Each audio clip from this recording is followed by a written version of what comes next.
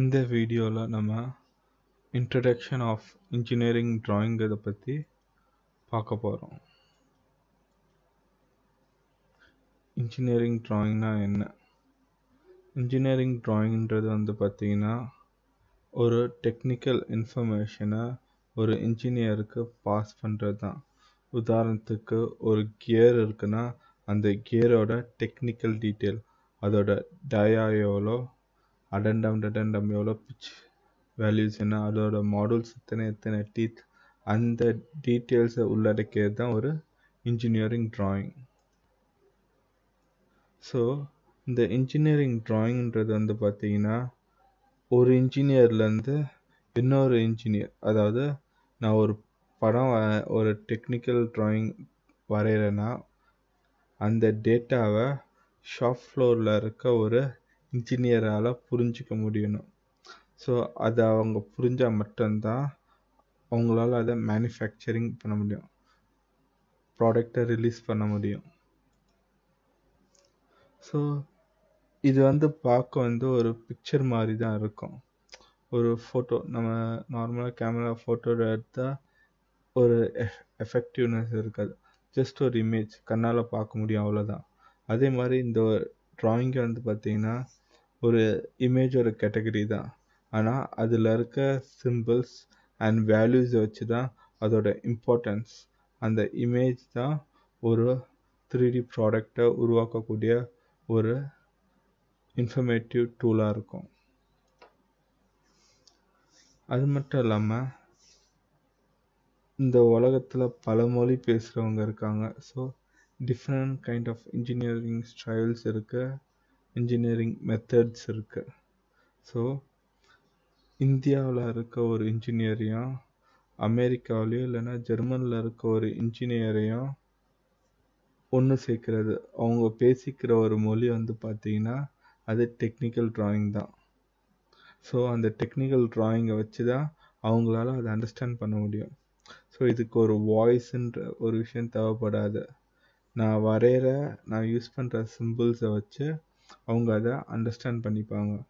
So அதனால தான் இதை கிராஃபிக்கல் லாங்குவேஜ்னுட்டு நம்ம சொல்லுவோம், ஒரு இன்ஜினியர் டு இன்னொரு இன்ஜினியர் கம்யூனிகேட் பண்ண. இப்போ இன்ஜினியரிங் டிராயிங்கை நம்ம ரெண்டாக பிரிக்கலாம். கையால் வரைகிறது, கம்ப்யூட்டர் உதவியோட இல்லைன்னா கம்ப்யூட்டரில் வரைகிறது. So hand Tran, gate, computer aided design R drawing. So computer aided டிசைன்றது ஒரு தனி ஜேர்னர், டிசைன் ஆர் டிராயிங்ன்றது தனி genre. So first computer aided டிசைன்னுட்டு தான் சொல்லிட்டு இருந்தாங்க, இப்போ டிசைன் அண்ட் டிராயிங்னுட்டும் சொல்கிறாங்க. ஓகேவா? ஃபஸ்ட்டு நம்ம பார்க்க போகிறது ஹேண்ட் டிராயிங். ஸோ இது ஹேண்ட் டிராயிங் இல்லைன்னா ஹேண்ட் டிராஃப்டிங்னுட்டு கூட சொல்லலாம். இது பார்த்திங்கன்னா ஒரு பழைய காலத்து முறை. அந்த காலத்தில் பார்த்திங்கன்னா ஒரு பொருளை உருவாக்குறதுக்கு முன்னாடி அதோட படத்தை வரைவாங்க. உதாரணத்துக்கு ஒரு வால் செய்கிறாங்கன்னு வச்சுக்கோங்களேன், ஒரு போர் வால் செய்கிறாங்க அந்த மாதிரி, இல்லைன்னா ஒரு அலங்கார வால், ஒரு என்ன சொல்கிறது, ஒரு அலங்காரத்தை ஒரு ப்ரெஸ்டீஜை வெளிப்படுத்துகிற மாதிரி ஒரு வால் செய்கிறாங்க, இல்லைன்னா ஒரு பொருள் உருவாக்குறாங்கன்னா அந்த பொருள் உருவாக்குறதுக்கு முன்னாடி அது இப்படி தான் இருக்குன்றத ஒரு ஷீட்டில் வரைவாங்க. ஸோ வரைஞ்சி பார்த்து அதை வச்சு தான் உருவாக்குவாங்க. ஓகேவா? ஸோ அதுதான் பார்த்தீங்கன்னா இன்ஜினியரிங் டிராயிங்கோட ஹேண்ட் டிராயிங்கோட முதல் கட்டம். அதுக்கப்புறம் நீங்கள் லியோனார்டோ டா வின்சி டிராயிங்ஸ் எல்லாம் பார்த்தீங்கன்னா ஒரு மிஷினை எப்படி அசம்பிள் பண்ணுறதுன்றத அவர் ஒரு பேப்பரில் வரைஞ்சி வச்சுருப்பார். நீங்கள் நெட்டில் சர்ச் பண்ணிங்கன்னா அவரோட டிராயிங்ஸ் எல்லாம் கிடைக்கும். ஸோ அதெல்லாம் பார்த்தீங்கன்னா ஒவ்வொரு காலகட்டத்தோட நிலைமை ஹேண்ட் டிராயிங். அதுக்கப்புறம் இண்டஸ்ட்ரியல் ஏஜஸில் தான் பார்த்தீங்கன்னா பேப்பர் பென்சில்லாம் கண்டுபிடிச்ச பிறகு தான் ஹேண்ட் டிராஃப்டிங்ன்ற டிராயிங்ன்றத ஹேண்ட் டிராஃப்டிங்காக மாறிச்சு. ஸோ இந்த ஹேண்ட் டிராஃப்டிங் பண்ணுறதுக்கு ஒரு இன்ஜினியருக்கு ஒரு டேபிள் தேவைப்பட்டுச்சு, பேப்பரை, அந்த பேப்பரை பிடிக்க பேப்பர் கிளிப்பு, பென்சிலு, இரேசரு. பென்சில்லையும் பார்த்தீங்கன்னா ஒரே பென்சில் யூஸ் பண்ண மாட்டாங்க, லைட்டான கோடுக்கு ஒரு பென்சில், டார்க்கான கோடுக்கு ஒரு பென்சில்னுட்டு விதவிதமாக யூஸ் பண்ணுவாங்க. அப்போந்தான் அவங்களால ஒரு பர்ஃபெக்டான ட்ராயிங்கை உருவாக்க முடியும். இந்த ஹேண்ட் ட்ராயிங்கை நம்ம ரெண்டாக பிரிக்கலாம், 2D 3D. ஸோ இங்கே 3Dன்றது ஒரு ஐசோமெட்ரிக் வியூ, ஒரு ரிஜிட் ஸ்டாட்டிக் வியூ. அது நம்ம ஆல்ரெடி இன்ஜினியரிங்கில் படிச்சிருக்கோம், ஐசோமெட்ரிக்கல் view, ஆர்த்தோகிராஃபிக்கல் வியூஸ்ன்னுட்டு. So 3Dன்றது ஐசோமெட்ரிக்கல் view, 2Dன்றது ஆர்த்தோகிராஃபிக்கல் view. So இதை வச்சு தான் ஒரு ஹேண்ட் ட்ராயிங்கை நம்ம டிஃப்ரென்ஷியேட் பண்ணலாம், 2D 3Dன்றது. ஸோ இதில் 3D பொறுத்த வரைக்கும் பேப்பர் ஒர்க் தான். ஆனால் அந்த பேப்பர்லேயும் 3 சைட்ஸு தெரியுதுனால இது 3 டைமென்ஷனல்னுட்டு கூட நம்ம சொல்லலாம். உதாரணத்துக்கு பார்த்தீங்கன்னா, ஒரு ஹேண்ட் டிராஃப்ட் பண்ண போகிறோன்னா அந்த ஹேண்ட் டிராஃப்ட்டுக்கு ஃபஸ்ட்டு ப்ராப்பரான பேப்பர் தேவை. அந்த பேப்பரில் மார்க் பண்ண காம்பஸ், கிட்டத்தட்ட ஜாமெண்ட்ரி பாக்ஸில் இருக்க எல்லா விஷயமும் தேவைப்படும். ஸோ அதெல்லாம் இருந்தால் தான் ஒருத்தரால் பர்ஃபெக்டாக அதில் படம் வரைய முடியும். ஸோ அந்த காலத்தில் இன்ஜினியரிங் டிசைனர்ஸ் வெறும் படம் வரைகிறத மட்டும் கலையாக வச்சுக்கிறதில்ல, அதை எப்படி வரையணும், ப்ராப்பராக ஒரு போர்டை 45 to 60 டிகிரி இல்லைன்னா 30 to 45 டிகிரி ஆங்கிளை வச்சுட்டு இந்த ஆங்கிளில் பேப்பர் செட் பண்ணுவாங்க. ஸோ அவங்க என்ன சைஸ் பேப்பர் யூஸ் பண்ணணும், உதாரணத்துக்கு அது ஒரு அசம்பிள்டு ட்ராயிங்காக இருக்குன்னு வச்சுக்கோங்களேன், என்னென்ன பார்ட் அசம்பிள் ஆக போதோ அந்த பார்ட்டோட ட்ராயிங்லாம் இருக்கும். ஸோ அதோட டைமென்ஷன் வச்சு தான் இன்னொரு புது பார்ட்டை அவங்களால வரைய முடியும். ஸோ அதுக்கேற்ற மாதிரி ஒரு போர்டை ரெடி பண்ணிக்கிட்டு டிராஃப்டர் பர்ஃபெக்டாக ஃபிக்ஸ் பண்ணிவிட்டு அவங்க கரெக்டாக 90 டிகிரிக்கு அந்த ஸ்கேலை வச்சு தான் யூஸ் பண்ணுவாங்க. அப்போ தான் அந்த ட்ராயிங் பர்ஃபெக்டான மாஸ்டர் பீஸாக இருக்கும். நான் ஆல்ரெடி சொன்ன மாதிரி பலவிதமான பென்சில் யூஸ் பண்ணுவாங்க. ரீசன் என்னென்னா, ஒரு டார்க் பென்சிலை வச்சு ஒரு கோடு போட்டேன்னா நான் அழிக்கும் போது அந்த இம்ப்ரெஷன் இருக்கும். ஸோ அந்த இம்ப்ரெஷன் இருக்கக்கூடாதுன்னா லைட்டர் பென்சிலை வச்சு தான் நான் கோடு போடணும் ஃபஸ்ட்டு. ஸோ இந்த மாதிரி விஷயங்கள்லாம் இருந்துச்சு. இதெல்லாம் யாரால் முடியும்னா, ஓரளவு எக்ஸ்பீரியன்ஸ் இருக்க பர்சனால் தான் இதை ஹேண்டில் பண்ண முடியும். அதனால தான் பார்த்தீங்கன்னா ஹேண்ட் ட்ராயிங்கிறது கொஞ்சம் ஹார்டாக இருக்கும் நிறைய பேருக்கு. ஸோ இன்னும் கொஞ்சம் பின்னாடி போனீங்கன்னா, உதாரணத்துக்கு ஏதாச்சும் ஒரு பெரிய ட்ராயிங் வரையணும்னு வச்சுக்கோங்களேன், 1:1 ரேஷியோவில் தான் அது வரைஞ்சாகணும். உதாரணத்துக்கு ஒரு மேப்பாக இருக்கலாம், ஒரு லேண்ட்ஸ்கேப்பாக இருக்கலாம்னா அது ஒருத்தர் நீட்டு வரைய மாட்டாங்க. அந்த ஒரு பெரிய ஷீட்டில் 2-3 பேர் வரைவாங்க. அப்படி வரையும் போது என்ன ஆகும்னா, ஒவ்வொருத்தருக்கும் ஒவ்வொரு விதமான ஸ்டைல்ஸ் இருக்கும், ஒரு விதமான டச்சஸ் இருக்கும். அதாவது அவங்க கோடு போடுற திறன், சிலருக்கு பார்த்தீங்கன்னா பென்சில் ஹார்டாக பிடிப்பாங்க, சிலர் லைட்டாக பிடிப்பாங்க. அதுக்கேற்ற மாதிரி ஒவ்வொரு ஸ்டேஜஸ் இருக்கும். ஸோ அந்த ஒட்டுமொத்த ட்ராயிங்கும் பார்க்கும்போது பார்த்தீங்கன்னா பலவித இம்ப்ரெஷன்ஸில் இருக்கும். அப்படி எதுவுமே இல்லாமல் பர்ஃபெக்டாக மல்டிபிள் பேர் யூஸ் பண்ணியும் அந்த ட்ராயிங் பர்ஃபெக்டாக இருக்குன்னா அது எல்லாருமே அவங்களுக்குன்னு சர்டன் ரூல்ஸ் வச்சுருப்பாங்க. ஸோ இந்த இதெல்லாம் பார்த்தீங்கன்னா well experience person, talented person மட்டும்தான் ஹேண்ட் ட்ராயிங்ன்றத ஒன்று பெஸ்ட்டாக பண்ணிட்டு இருந்தாங்க அந்த காலத்தில். இதோட அட்வான்டேஜஸ்ன்னுட்டு பார்த்தீங்கன்னா, நம்ம செய்கிற ஒர்க் ஒரிஜினலாக இருக்கும், ஆத்தென்டிகேட்டட் சொல்லுவாங்கள்ல. உதாரணத்துக்கு அந்த கால படங்கள்லாம் பார்த்தீங்கன்னா, அதாவது பெயிண்டிங். ஸோ அந்த கால பெயிண்டிங்கில் ஆத்தென்டிக், இப்போ இந்த பிக்காசோ அந்த மாதிரி சொல்லலாம், அவர் செஞ்ச அது ஒரு படம் தான். அதை யாராலையும் பர்ஃபெக்டாக டூப்ளிகேட் பண்ண முடியல. அது ஒரு இமேஜாக தான் அவங்களால டூப்ளிகேட் பண்ண முடியுது. ஆனால் ஒரிஜினல்ன்றது அப்படியே தான் இருக்கும். இதோட இன்னொரு அட்வான்டேஜ் பார்த்தீங்கன்னா, இந்த காலத்தை ஒப்பிடும்போது இவங்க இன்ஜினியருக்கு மட்டும் சம்பளம் கொடுத்தா போதும், கம்ப்யூட்டருக்குன்னுட்டு தனி சப்ஸ்கிரிப்ஷன், ஓஎஸுக்கு தனி சப்ஸ்கிரிப்ஷன், இல்லைன்னா அவங்க யூஸ் பண்ண போகிற சாஃப்ட்வேர்லேருந்து ஒவ்வொரு டூலுக்கும் அவங்க இயர்லியும் இவ்வளோ அமௌண்ட்டுன்னுட்டு ஃபிக்ஸ் பண்ணி கொடுக்கணுன்னு அவசியம் கிடையாது. இதுதான் பார்த்தீங்கன்னா ஹேண்ட் டிராஃப்டிங்களோட மேக்ஸிமம் அட்வான்டேஜ்னு சொல்லலாம். ஏன்னா ஆப்வியஸ்லி அட்வான்டேஜோட டிஸ்அட்வான்டேஜ் தான் ஹேண்ட் ட்ராயிங்க்கு அதிகமாக இருக்குது இந்த காலத்து இப்போ இருக்க டைம் லைனை நம்ம கம்பேர் பண்ணி சொல்லணும்னா அட்வான்டேஜோட டிஸ்அட்வான்டேஜ் தான் அதிகம். உதாரணத்துக்கு அதிக டைம் கன்சியூம் ஆகும். ஸோ நான் ஆல்ரெடி சொல்லியிருக்கேன் ஒரு போன வீடியோவில், ஒரு டிசைன் இன்ஜினியருக்கு டைம் மேனேஜ்மெண்ட் தான் இம்பார்ட்டண்ட். ஸோ இதை பொறுத்த வரைக்கும் டைம் கன்சப்ஷன் அதிகமாக இருக்கும். நான் 1 மணி நேரத்தில் செய்கிற வேலையை கம்ப்யூட்டர் யூஸ் பண்ணி இங்கே 1 நாள் 2 நாள் ஆகும். அதில் ஏதாச்சும் ஒரு சின்ன தப்பு இல்லைன்னா, நான் தப்பாக கோடு வரைஞ்சிட்டேன், இல்லைன்னா கொஞ்சம் ஹார்டாக வரைஞ்சிட்டேன், இல்லைன்னா கொஞ்சம் மாறிடுச்சு டைமென்ஷன்லாம், அதை நான் தூக்கி குப்பைத்தட்டில் போட்டுட்டு புதுசாக தான் செஞ்சாகணும். ஸோ இதில் ரீவொர்க் அதிகமாக இருந்துச்சு. ஸோ அந்த ரீவொர்க்கால் என்ன ஆகும்னா காஸ்ட் வைஸ் வந்து அது அஃபெக்ட் ஆகும். ஸோ ஒரு மாதம் ஒருத்தனுக்கு கொடுக்க வேண்டிய சம்பளத்தை 2 மாதத்துக்கு சேர்த்து கொடுக்குற மாதிரி இருக்கும். ஸோ இதெல்லாம் அவாய்ட் பண்ணுறதுக்காக அவங்க வந்து எக்ஸ்பர்ட்டை நீட் பண்ணணும்.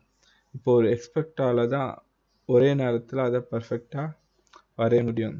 அது மட்டும் இல்லாமல் இது வந்து காப்பி பண்ண, இப்போ நான் ஒரு எக்ஸ்பர்ட், இந்த டெக்னிக்கல் டேட்டாலாம் நான் தான் தெரிஞ்சு வச்சுருக்கேன், இதை நான் வரைகிறேன்னா இதை இன்னொருத்தன் காப்பி பண்ணணுன்னா எனக்கு இருக்கிற எல்லா நாலேஜும், நான் எதுக்காக இந்த டிசைன் வரைஞ்சேன், எது அடிப்படையாக வச்சு வரைஞ்சேன், அந்த நாலேஜ் இருந்தால் மட்டும்தான் அவங்களால இதை உருவாக்க முடியும். இதுதான் வந்து பார்த்தீங்கன்னா ஹேண்ட் ட்ராயிங்கோட அட்வான்டேஜ், டிஸ்அட்வான்டேஜ், அதோட யூசஸ். இது வந்து வெறும் ஒரு நாலேஜுக்காக மட்டும்தான். நீங்கள் ஹேண்ட் ட்ராயிங்கை பற்றி நிறைய டீட்டெயில் தெரிஞ்சுக்கணுன்னா நிறைய விஷயம் இருக்குது. அஃப்கோர்ஸ் ஹேண்ட் ட்ராயிங் தான் பேசிக்ஸ். அது ஒருத்தன் தெரிஞ்சு வச்சுருந்தான்னா நிறைய விஷயத்த கற்றுக்கலாம். அவன் ஒரு டிசைனில் நெக்ஸ்ட் ஸ்டேஜுக்கு போக அது யூஸாக இருக்கும். ஒருத்தனுக்கு ஹேண்ட் ட்ராயிங்கும் கேட் ட்ராயிங்கும் தெரிஞ்சிருந்துச்சுன்னா அவன் வந்து சூப்பர் எக்ஸ்பர்ட்னிட்டு தான் சொல்லலாம். இப்போ வந்து கேடை பற்றி பார்க்கலாம். Computer aided design R drawing. So இது வந்து பார்த்தீங்கன்னா ஒரு டிராஃப்ட் மேனாக ப்ரிஷனாக ஒரு டெக்னிக்கல் ட்ராயிங்கை வரைய யூஸ் பண்ணுற ஒரு டூல். இது வந்து ஒரு சாஃப்ட்வேர். ஸோ இது ஒரு சாஃப்ட்வேர்னிட்டு கிடையாது, பல சாஃப்ட்வேர் இருக்குது. இதை இம்ப்ரூவ்மெண்ட் வந்து ஒவ்வொரு காலத்துலேயும் ஒவ்வொரு லெவலில் அடைஞ்சிருக்கு. ஸோ இதை வந்து எப்படி பிரிக்கலான்னு பார்த்தா இப்போ இருக்க டைம்லைன், ஸோ இதை வெறும் 2D 3Dனிட்டு மட்டும் பிரிக்க முடியாது. இப்போ இருக்க காலத்தில் சிமுலேஷன்னிட்டும் பிரிக்கலாம். ஸோ ஏர்லியர் ஸ்டேஜில் வந்து பார்த்தீங்கன்னா வெறும் 2D ட்ராயிங்கும் 3D மோஷனை மட்டும்தான் அதால் பண்ண முடிஞ்சுது. இப்போ சிமுலேஷனும் பண்ணலாம். சிமுலேஷன்னா ஒரு கியர் பண்ணுறீங்கன்னா அந்த கியரை மேட் பண்ணி ரொட்டேட் பண்ணலாம். ஸோ ரொட்டேட் பண்ணும்போது என்னென்ன டிஃபெக்ட்ஸ் வருதுன்றதை வந்து பார்த்திங்கன்னா 3D மாடலிங் சாஃப்ட்வேர்லேயே நம்மளால் பார்த்துட முடியும். அதுதான் வந்து பார்த்திங்கன்னா இதோட மெயின் அட்ராக்ஷனாக இருக்குது. ஸோ கேடு வளர்ந்துட்டு இருக்க, அதோட டாபிக்ஸும் போயிட்டு இருக்கு. ஸோ இப்போ நம்ம அதை எப்படி பிரிக்கலாம்னா 2D 3D சிமுலேஷன்றதை 3ஆக பிரிக்கலாம். ஸோ இதோட அட்வான்டேஜஸ்னிட்டு பார்த்தீங்கன்னா டைமை அதிகமாக சேவ் பண்ணும். அதே மாதிரி பார்த்தீங்கன்னா இதை ஈஸியாக நம்மளால் எடிட் பண்ண முடியும். ஸோ நான் செய்கிற வேலையை ஈஸியாக எடிட் பண்ண முடிஞ்சாலே வந்து பார்த்தீங்கன்னா பர்சன்டேஜ் ஆஃப் எரர் வந்து பார்த்தீங்கன்னா ஈஸியாக டிக்ரீஸ் பண்ணலாம்.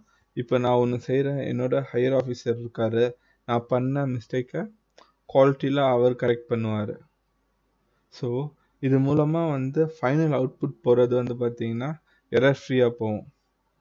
அதே மாதிரி டிசைன் எஃபர்ட் வந்து பார்த்திங்கன்னா நம்ம கம்மியாக போட்டால் போதும்.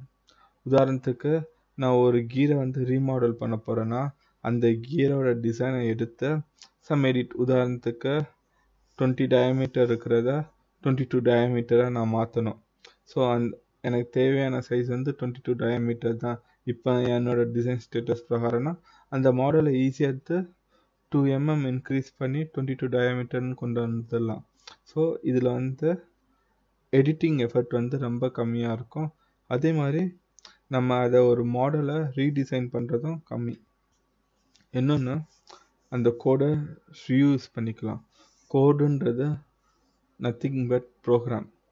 கிரியேட் ஆகிற எல்லா சாஃப்ட்வேரும் வந்து பார்த்தீங்கன்னா ப்ரோக்ராமை அடிப்படையாக தான் கிரியேட் ஆகிருக்கு. கம்ப்யூட்டர் ப்ரோக்ராம் C++ஆக இருக்கட்டும், ஜாவாவாக இருக்கட்டும், எல்லாமே கம்ப்யூட்டர் கோடு இருக்குது. நீங்கள் எல்லா சாஃப்ட்வேர்லேயும் F11 ப்ரெஸ் பண்ணிங்கன்னா உங்களுக்கு ரைட் சைடில் ஒரு டேப் ஓப்பன் ஆகி அதோட கோட்ஸ் வரும். ஸோ அந்த கோட்ஸை யூஸ் பண்ணி கூட நீங்கள் அந்த டிசைனை ரீயூஸ் பண்ணிக்கலாம். அது ஒரு விதமான மெத்தட். ஸோ இதோட பெரிய அட்வான்டேஜ்ன்றது வந்து பார்த்தீங்கன்னா இதை ஈஸியாக மற்றவங்களுக்கு ஷேர் பண்ணலாம். உதாரணத்துக்கு நான் இந்தியாவில் உட்காந்து நான் வரைஞ்சிட்டு இருக்கேன்னா அதை அமெரிக்காவில் உட்காந்து ஒருத்தன் மானிட்டர் பண்ணிட்டு இருக்கலாம் அந்த டிசைனை. ஸோ நான் இங்கே வரைய அவனுக்கு ஏற்ற மாதிரி, உதாரணத்துக்கு வந்து நான் ஷாஃப்ட் டிசைன் பண்ணுறேன், அதோட லென்த் வந்து 100 கொடுக்குறேன். ஆனால் அவன் ப்ராக்டிக்கலாக அமெரிக்காவில் அவனுக்கு தேவை வந்து 98 mm தான் தேவைப்படுதுன்னா அவன் அப்போவுமே என்கிட்ட சொல்ல எனக்கு 98 தான் வேணும்னுட்டு. ஸோ அவன் கண்ணு முன்னாடியே நான் மாற்றி அவனுக்கு அதை அப்படியே டெலிவர் பண்ணிடலாம். ஸோ இதுதான் வந்து பார்த்தீங்கன்னா கேடோட பெரிய அட்வான்டேஜ்னு சொல்லலாம். அதே மாதிரி இந்த மாதிரி விஷயம் எல்லாமே அச்சீவ் ஆகும்போது அதோட ப்ராடக்டோட அக்யூரஸியும் வந்து பார்த்தீங்கன்னா ஆட்டோமேட்டிக்காக இம்ப்ரூவ் ஆகிடும். ஸோ இதில் டிஸ்அட்வான்டேஜ்னு பார்க்கும்போது சிம்பிளான விஷயம், ஒரு கம்ப்யூட்டரில் என்னென்ன டிஸ்அட்வான்டேஜஸ் இருக்கோ அந்த டிஸ்அட்வான்டேஜ் தான் இதுக்கும் இருக்கும். ஏன்னா நம்ம இதை ஒரு கம்ப்யூட்டர் அடிப்படையாக தான் வச்சு உருவாக்குறோம். இது சாஃப்ட்வேர் பேஸ்டாக இருந்தாலும் சரி, இப்போ நான் அதை கம்ப்யூட்டரில் தான் இன்ஸ்டால் பண்ணி ஒர்க் பண்ணிகிட்டு இருக்கேன். ஸோ கம்ப்யூட்டர்னால் என்னென்ன ப்ராப்ளம் வரும், அது வந்து ஈஸியாக பிரேக் டவுன் ஆகலாம். பிரேக் டவுன்றது வந்து பார்த்திங்கன்னா கரண்ட் ஃப்ளக்சுவேஷனில் ஆஃப் ஆகிடலாம். ஸோ ஆஃப் ஆனும்போது நான் ஏதாச்சும் ஒர்க் பண்ணிகிட்டு இருக்கேன்னா அது லாஸ் ஆகும். அதே மாதிரி வந்து பார்த்திங்கன்னா எல்லா டிசைனும் நம்ம செய்ய மாட்டோம். இது அந்த கமர்ஷியல் ப்ராடக்ட்டுக்கு ஒரு வெப்சைட் கொடுத்துருப்பான், இந்த கம்பெனிலேருந்து நான் வாங்க போகிறேன்னுட்டு. நம்ம அந்த கம்பெனியில் போய் அந்த ப்ராடக்ட், உதாரணத்துக்கு ஒரு போல்டு இருக்குன்னா அவன் ஒரு கம்பெனி பேரை சொல்லி இந்த போல்டை நான் இங்கே தான் வாங்குறேன்னு சொன்னான்னா நான் அந்த கம்பெனி வெப்சைட்டுக்கு போய் நான் அதோட 3D மாடலை எடுத்து யூஸ் பண்ணலாம். நான் தான் வரையணுன்னுட்டு அவசியம் கிடையாது. ஸோ அந்த மாதிரி நம்ம வந்து இன்டர்நெட் யூஸ் பண்ணும்போது வைரஸ் அட்டாக் ஆக வாய்ப்புகள் இருக்குது. அதே காரணத்தால் அதை ஹேக்கும் பண்ணலாம். ஸோ இந்த மாதிரி சுச்சுவேஷன்லாம் வரும்போது பார்த்திங்கன்னா அந்த சிஸ்டத்தை நம்ம வந்து தான் தூக்கி போடணும். ஸோ அப்படி இருக்கும்போது அதுக்காக நான் வந்து ஒரு புது சிஸ்டம் வாங்கினேன்னா அதோட பர்ச்சேஸ் காஸ்ட் வந்து ஈஸியாக இருக்கும். ஒன் டைம் பிளேஸ்மெண்ட் வர அதை ரீப்ளேஸ் பண்ணிகிட்டே இருக்கிறது வந்து பார்த்திங்கன்னா டிசைன் இண்டஸ்ட்ரியை பொறுத்த வரைக்கும் அது கொஞ்சம் ஹார்டான விஷயந்தான். ஸோ அதனால் நிறைய கம்பெனியில் என்ன பண்ணுவாங்கன்னா இயர்லி பேசிஸில் ரெண்டலில் வாங்குவாங்க சிஸ்டம். ஸோ அவங்களுக்கு ஏதாச்சும் ப்ராப்ளம்னா அதை கொடுத்துட்டு புது சிஸ்டத்தை அவங்க இது பண்ணிடுவாங்க. ஸோ அதனால் அவங்க ஸ்டாண்டர்டாக ஒரு அமௌண்ட், இப்போ சிஸ்டத்துக்கு ஒரு மாதத்துக்கு 1,00,000 ரூபாய் நான் வந்து எடுத்து வைக்கிறேன்னா அதை ஸ்டாண்டர்டாக அவங்க எடுத்து வச்சுருவாங்க. ஸோ அதை தவிர்த்து தான் அவங்க ப்ராஃபிட்டை கணக்கு பண்ணுவாங்க. ஸோ இதுதான் வந்து பார்த்திங்கன்னா இன்ஜினியரிங் டிசைன், இன்ஜினியரிங் ட்ராயிங்கோட இது. இப்போ நெக்ஸ்ட் லெவலில் நம்ம பார்க்கும்போது கம்ப்யூட்டரைஸ் இன்ஜினியரிங் டிசைன். ஸோ இந்த கம்ப்யூட்டரைஸ் இன்ஜினியரிங் டிசைன் வந்து CAD, CAE, CAMனுட்டு பிரிக்கலாம். ஸோ இதை பற்றியான டீட்டெயில் விஷயம் நம்ம வந்து அடுத்த வீடியோவில் பார்க்க போகிறோம். நெக்ஸ்ட் வீடியோவில் வந்து பார்த்திங்கன்னா நம்ம கம்ப்யூட்டரைஸ் இன்ஜினியரிங் டிசைன்ஸை பற்றி டீட்டெயில்டாக பார்க்க போகிறோம். ஸோ அந்த வீடியோவில் தான் நான் என்னென்ன சாஃப்ட்வேர் உங்களுக்கு சொல்லித்தரப்போகிறேன், என்ன கேட்டகரியில் சொல்லித்தரப்போகிறேன், என்ன ஒர்க் ஸ்பேஸ், என்ன ஷெடியூலில் உங்களுக்கு சொல்லித்தரப்போகிறேன்றத அந்த வீடியோவில் உங்களுக்கு எக்ஸ்பிளைன் பண்ணுறேன். இந்த வீடியோ பிடிச்சிருந்துச்சுன்னா லைக் பண்ணுங்கள், ஷேர் பண்ணுங்கள், கமெண்ட் பண்ணுங்கள், மறக்காமல் சப்ஸ்கிரைப் பண்ணுங்கள். தேங்க்யூ.